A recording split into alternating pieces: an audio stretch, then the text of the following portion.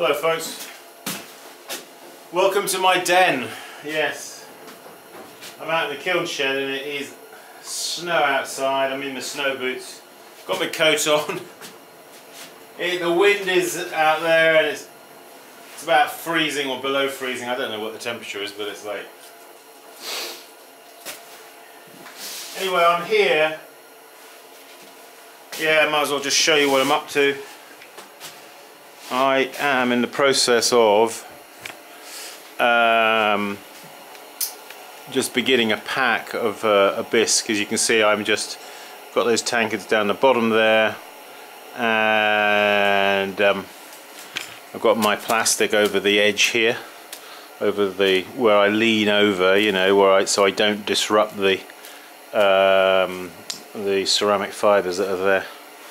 So I'm just I'm just scanning around, having a look to see what we could put in there. I need let's see it.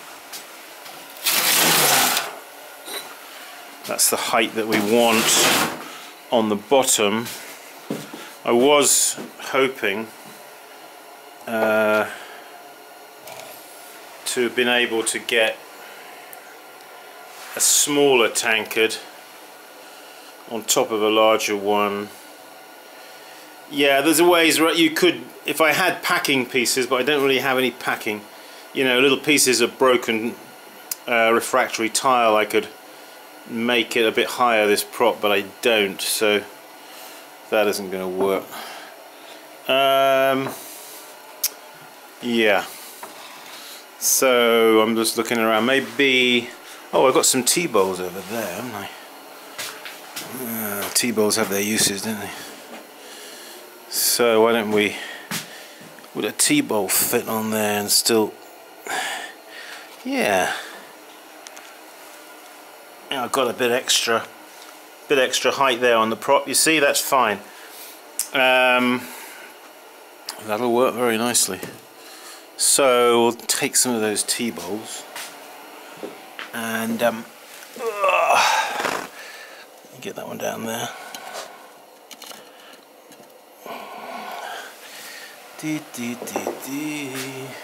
Yeah, this little thing is a useful thing. I haven't actually got my, over there beyond the tripod, I've got a wood burning stove, and I've got some pipes over there which I'm going to plumb that in, but I haven't done it yet. Have not done it yet, but okay. Another T-bowl. One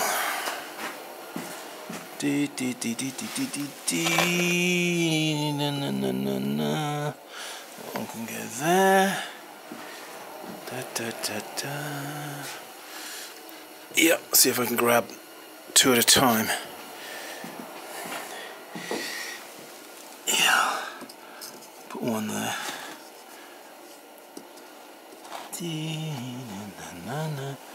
To be a bit careful with bisque, don't you? Because it's fragile.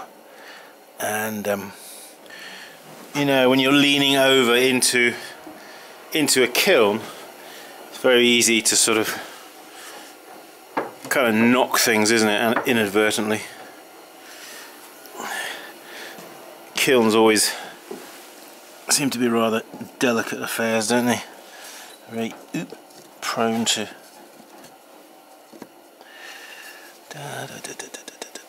that'll go there. So I got a good almost inch of clearance there, so that's good. Yeah, I got some little pitches up here as well, but they actually are taller than you. Oops, look what's happening. I knocked that, you see. See what I've done? I knocked that. Oops. Now something has dropped down there. Doesn't matter, it can stay. I've actually got some refractory cement that I made up. Unfortunately, I've got to soak this in boiling water. It's frozen. what I should do is, of course, before we close the lid and everything, I should just put a bit of that cement around here, so that yeah, we don't want it to fall out during the firing, do we? Oh, what's this? Oh, somebody's... Hello? Okay. La la la. Dee dee dee dee. So, then, yeah, I can go there. That one can go there. You could really get quite a lot in, you know, in a bisque. If you just be a little bit respectful, I think, anyway, of the flame pathways, you know. If you have it too dense and too solid, I don't know actually what it's like with an electric kiln. It might be a different ball game. I don't know. But with a gas kiln,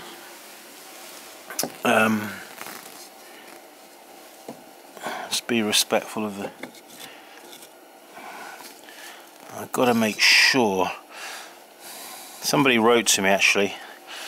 I haven't responded to him yet. John out there, John Blackwood, I think you're called. Or maybe I did respond to you. Yes, I did. I did. Yes, I thank you all for comments. You know, the other day I was a little bit perplexed, wasn't I, with that bloating. I think I figured out what it is. Actually, John did help me there, so thank you, John. I know I've already thanked you, but I appreciate the feedback, you know. There's always so much to learn, isn't there? Yeah, I think I figured it out, and that is I've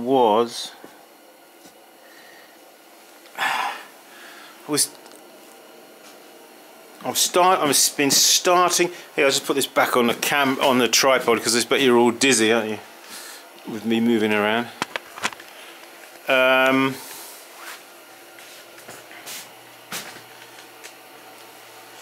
I think what it was,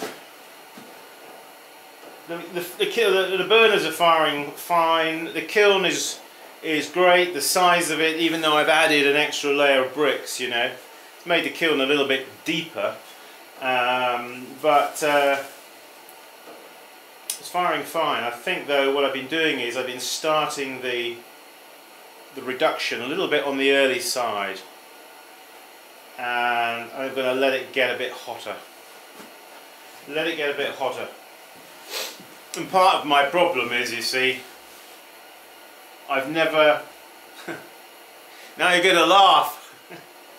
You know what, I've never had a pyrometer in my life.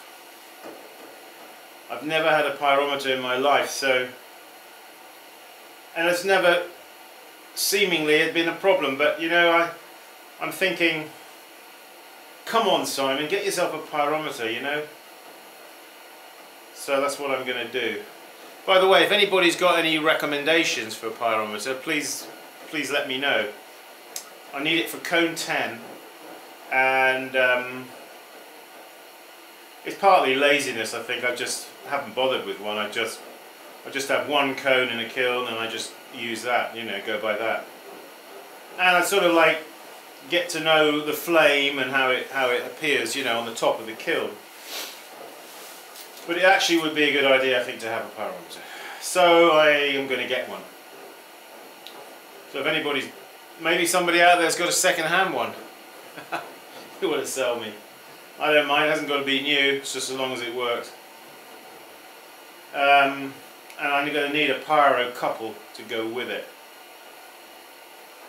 But yeah, what I was saying was I think I've been starting the reduction too soon, so that the carbonaceous matter, which combines with oxygen and exits the kiln through the chimney here, I've not been burning it out, you see, properly.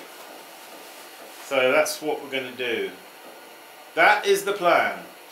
In fact, another thing I've done is I've managed to a local potter here, a guy actually called Roger Pollock. He is a geologist and a potter. He has a salt kiln, and I've been over to his, and we've done some videos over there, you'll remember.